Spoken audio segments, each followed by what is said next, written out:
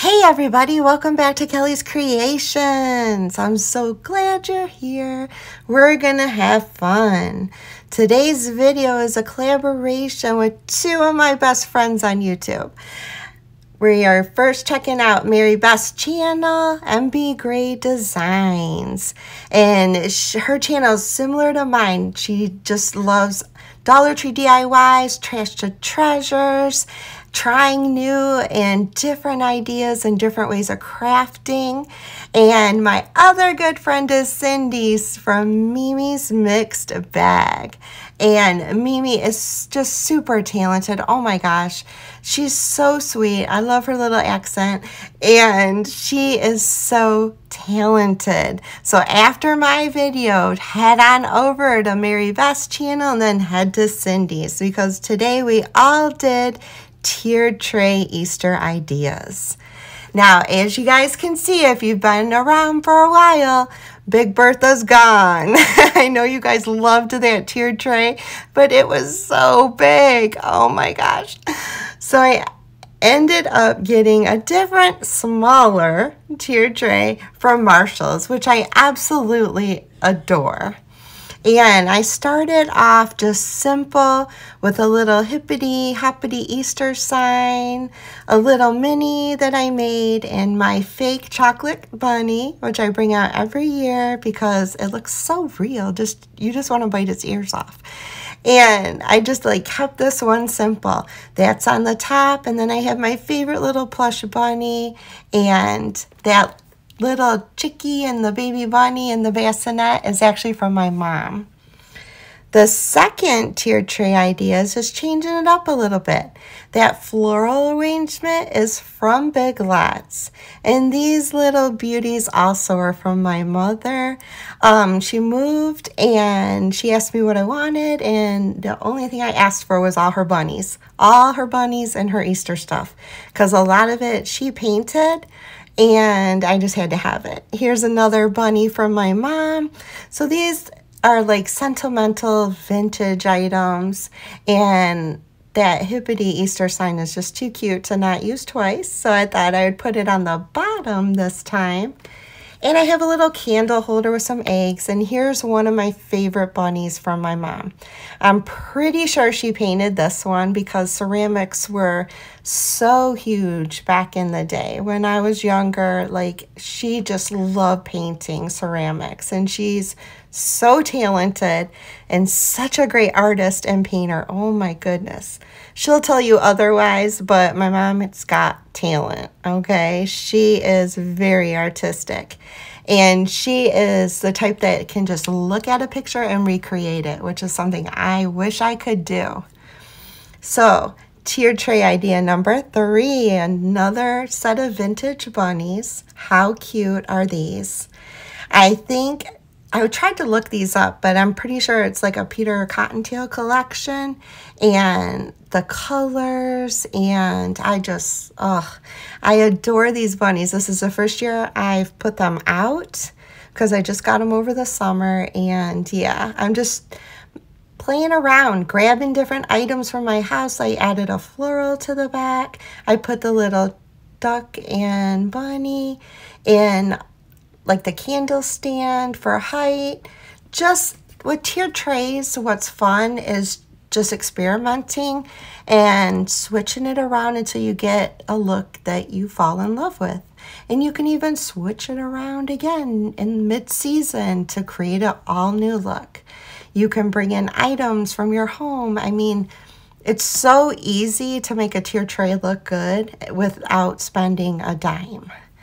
And here I found this pastel garland that I put around the wooden sign, and there's another one of my mother's bunnies. Yeah, I'm showcasing her bunnies a lot in this video because they are all different, unique, and so stinking cute. Oh my goodness, I love this one. And again, changed it up a little bit. Instead of having the stroller in the candle holder, I put some of those acrylic poured Easter eggs that I made last year. There's another little bunny that my mom painted. I'm just playing around with different looks and keeping maybe one tier simple and the next tier really full, doing both tiers simple, just whatever style you like. That's what makes decorating a tier tray so much fun. I put the bunny on top this time, and this time I grabbed my teal basket. That little ceramic basket I got from Goodwill, I think over the summer. I put my acrylic poured eggs in there and put the bunny on top this time. Like I said, just playing around with different settings. Now the bottom's a lot fuller. I added the chocolate bunny down below and that cute little Thumper bunny. Doesn't it look like Thumper from Bambi? Down below. Like I said, if you like minimalistic, you know, only add a few items. If you like it full and add a lot of items, you can't go wrong with decorating tier trays at all. So there's a few ideas. Now we're going to get into the DIY portion. I'm going to show you how to DIY a few items for your tiered tray. These peeps I found at Dollar General and didn't even read it. I just bought them because I liked that they were big, ginormous peeps. Come to find out, it has little cookie cutters in it. It has dough, not dough that you can eat, Play-Doh. And it's just a fun little item, I guess, to put in a child's Easter basket, and that they could play with some cookie cutters and some Play-Doh. So I took all that out, and I'm just going to use these cute little, and I went blank. We know what they are. Just by adding a little bit of ribbon to them and some bows just to dress them up. Peeps, that's what they are. These cute little peeps. I'm really keeping it simple. I'm not painting it because I want the pink. I want the yellow. I'm just going to add just a little bit of ribbon and bows to make these pop. And these can be used on the tier tray as well. The lacy ribbon and the very, very colorful ribbon both came from Dollar Tree, and so did the pink. I'm pretty sure the pink one did too. But I did the same ribbon on both, or the same bow on both, because to me Easter is just colorful and fun and pastels, and I just thought that by adding some ribbon and bow to these peeps, it just brought them up a level and really made them stand out. Look how cute they are. Oh my gosh. I think peeps are adorable. I'm not necessarily love eating them, but I think they're super cute for Easter. Now, the second DIY is just taking this wolf sign that I had used in a previous DIY, so it was already painted purple. I took this decorative pink mesh from Dollar Tree that's so cute. Look at that. It's so sparkly. It almost looks like snow on it. But I thought that would be so cute to just tack some of it down to the side. I'm sorry, tack some of it down on either corner. I lost my train of thought. And then, you know, trim the edges. And we're going to make a cute little bunny sign out of this. I opted to use hot glue because I knew like the middle part, I didn't really think you'd see the edges, but I knew the middle part would be covered. Plus, I really didn't think school glue would hold this. Then I went in my stash and I grabbed some of the little remnant pieces that I buy from Walmart. I did this in a previous video, a bunny sign that I made as well.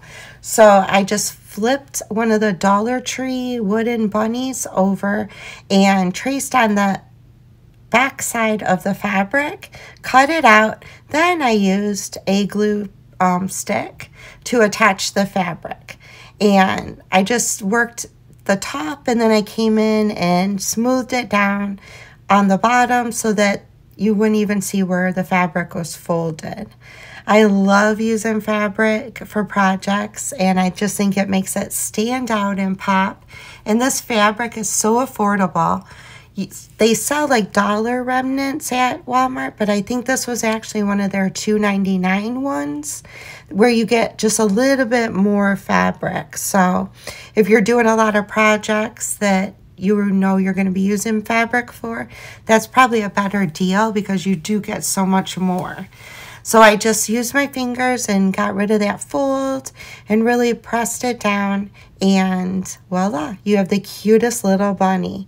I'm keeping this sign real simple, so I'm just going to add that bunny, hot glue it down to the sign, and I think the mesh sparkly, it just makes the bunny pop. At first I was gonna like add a little log and have the bunny raised off the sign, but I really didn't think I needed to once I put the two together. Then I just grabbed a cotton ball and I kept pulling it apart, rolling it in my hand, pulling it apart until I had a very, very cute little fluffy bunny butt. Then I just attached the bunny butt with hot glue, and there you go. You got the cutest tiny little sign for your tiered tray. Another great item, of course, to decorate a tiered tray with is eggs. And I didn't use all of these eggs. I used some of them. But I'm just showing you, like, there's so many different colors and styles of eggs that you can get at Dollar Tree. And for $1, oh my gosh, even if you didn't like the color, you can paint them. And they also have the carrots again this year, which this is the first year I've ever found them. So I was super excited. So I just wanted to show you guys that too. But what we're going to do with this next one is, this is a sock from Dollar Tree in this really pretty blue, white, and peachy color pastel. And these are two signs I've had in my stash forever. They're actually Easter signs. I think they came from Dollar General. And they're really, really cute on their own. You wouldn't even have to do anything to these because they are that cute. I grabbed them, even though they're so cute, and like I said, you could use them just like they are, but I grabbed them because they were the right size, okay? And I took the handles off, and I'm just going to show you something really neat that you can do. Take a sock and put your sign in the sock. Once it stretches out, okay, and you just kind of maneuver it a little bit and get it exactly the way you want it, all right? But once it goes around that sign and it stretches out, it looks like a painted Easter egg, which I think is so cute because you have the texture from the sock. You have, look at that, it looks like an Easter egg. And I just wanted to show you something different. What's neat about this is fold over the excess, tape it, and you're not wasting anything, and I'm losing my voice. All right, I'm back. I keep having to stop the voiceover because I keep losing my voice. Anyway, you fold it over, tape it on the back, and nothing is ruined. After Easter, you can pull the sock right off of it in case you want to use these just the way they are, or if you want to use it for another project. The sock wasn't ruined and the sign wasn't ruined. And you get this really, really cute textured Easter egg and using a sock and a sign. So I just thought that this would be fun to show you guys maybe a different technique. You could even paint these signs for another holiday and just buy a pair of socks and put it over that sign, and voila, you got a sign for 2 holidays. And if you put them together, you got a really cute thicker sign. So yeah, it's just neat. Dollar Tree sells these socks all the time, and they always have them in different colors. So I'm sure your Dollar Tree will carry something like this. Maybe if not this pattern, some kind of striped colorful pattern that you could use for Easter. So on to the next DIY. This is using one of their foam bunnies. Now, this is also this yarn that I bought probably a couple years ago from Dollar Tree. And it's like the Chanel yarn, and it has pom-poms on it. And once you take it out of the package, it just gets all twisted, and yeah, it drives me nuts. But it's such great yarn. So all I did was start with a dollop of hot glue, and I wrapped the bunny. And I wrapped the body going in one direction, then I came in, I wrapped the head going a different direction, and then I came in and I wrapped the ears going a different direction. And I just think that it kind of distinguishes the body from the head from the ears, go in different directions. What's great about this Chanel yarn is if you have a little bit of a gap, it's easily just take a little piece of the yarn, put some hot glue, fill in your gap, cut it off. You don't even know that it was a fill-in. It just blends so nice. And it's so much softer than the regular thinner yarn that Dollar Tree sells. And last time I checked, my Dollar Tree still had this. So they're still selling it where I am. Hopefully they're selling it where you are too. But like I said, it's just so easy to just come in and patch up little places where the white's still showing, and it covers really well. And it mimics a plush bunny. And since it already came with these pom-poms, I didn't even have to make a bunny butt. I just used the existing little pom-pom that's on the Chanel yarn and glued it to the bunny butt. And look at how stinking cute. It looks like a plush bunny, but it isn't. It's just super cute. Another DIY that you can do is using one of those pumpkin signs if you have one left over from Halloween or fall. I just took off the bow and I took off the stem, and I loved the color as it was. So I didn't even fool around with trying to get the sticker off, even though I could have used my heat gun and it would have came off, but I was being lazy, still getting over a cold, still a little lazy, so I left my sticker on there because I knew I was covering it. And then Dollar Tree sells these packs of Easter eggs. And I used ribbon and a glue stick. And I just kind of decorated each of the Easter eggs. So it's kind of fun. It's kind of like an adult way to decorate an Easter egg. And I use the same colors, but I use them different ways on one of the egg. Two of the eggs, I think I tried to stay within the same pattern of what I was doing, and then the middle egg, I just did it different. So that's all you have to do here, and it's so much fun. Grab your favorite ribbon and just start decorating your eggs. So I will be showing you how I styled the tier tray with these DIYs at the end. And I am using the same 3 ribbons that I used at the beginning of this set of DIYs on those 2 bunnies. So that when I put them together on the tier tray, it kind of coincides with each other. You don't have to do that. You can make this your own. Do it. Use any kind of ribbon you want, any colors. I just thought it would be fun to kind of stay within, you know, the same colors that I use for the bows on the bunnies. Plus, I absolutely love that colorful ribbon from Dollar Tree. I think it's called Llama. And I use a glue stick for some of it. For some of it, I used hot glue. So then I just came in with my hot glue, and I placed these kind of kitty corner and lined up. As you can see where the lines actually line up together, and added some hot glue down, and I glued 2 kitty corner. Then I came in with that 3rd egg that actually has a different style. These 2 were done the same. The 3rd one was different. And I put that in the middle. And it's just a really cute Easter egg kind of stand sign, because this stands up, and it's great for like background for your tier tray or a filler for your tier tray. Just a real cute little egg sign. My last little DIY idea is going to be using these cute little chickadees that I found from Big Lots. And I got a multicolored pack, and then I got just a yellow little chickadees pack. And I was going to use lights as well, but silly me, I don't know why I thought this. I thought they were battery operated. No, you got to plug them in. And I don't have a way to plug these in, but Big Lots does sell some really pretty pastel lights if you have a way to plug them in. So what we're going to do is using just the bottoms of the eggs from Dollar Tree. And I wanted to use like the metallic shiny eggs. So I grabbed 3 of the different colors, and we're just using the bottoms. Now we're going to make a little egg I don't know, holder for my little chickadees, okay?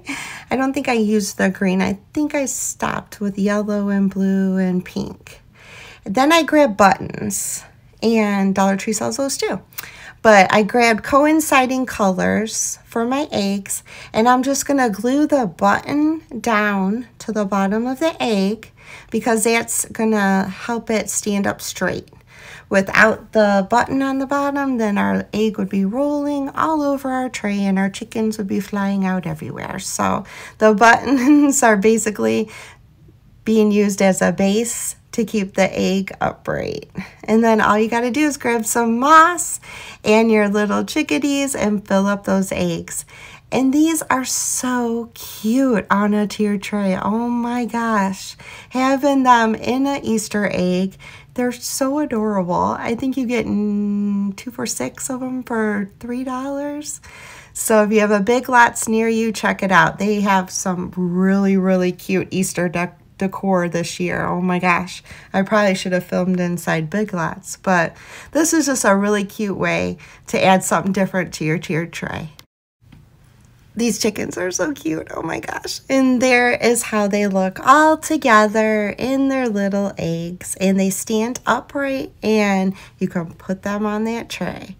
So here's a look at the tiered tray with the DIYs. I put those sock eggs behind, I put my sign in front, I put the little chickadees to either side. And I added some eggs, I added that strand of little pastel lights that I have no idea where I got it from. They're not real. And then coming down, you got the bunnies and the egg sign and some carrots and some more Easter eggs. This is just a very colorful, very bold, mixing the pastels and the boldness of the two bunnies below really just pops. And then if you want a different idea with this, I went back and I grabbed that floral that I got from Big Lots and I switched it up a little bit and I added the bunnies with the chickens. I put the eggs behind it. Like I said, I made that egg sign kind of like a background, you know. It's super cute to put in the forefront too, but my intention for it was for it to be in the background as like a filler sign. And then on the bottom, I did my hippity Easter with some carrots and that gorgeous little plush bunny sitting on the sock eggs. And real simple, but so cute. And you have your pastel softness on the bottom, kind of more vibrant on the top. Or you could switch this up and do it the opposite way. That would be cute as well. I have my little dough bowl next to it, decorated for Easter as well with some Spanish moss and some eggs and carrots, and just to tie it all together on my buffet. I'm so sorry I talk so fast during this video, but I'm getting over a cold and it was really hard to not cough during the voiceover. So I hope you enjoyed this tiered tray idea. Don't forget to go to Mary Beth and Cindy's channels and check out their ideas. I'm headed there right now to see what they made. Have a blessed and most wonderful week, everybody, and I'll see you next week. Love you. Bye, y'all.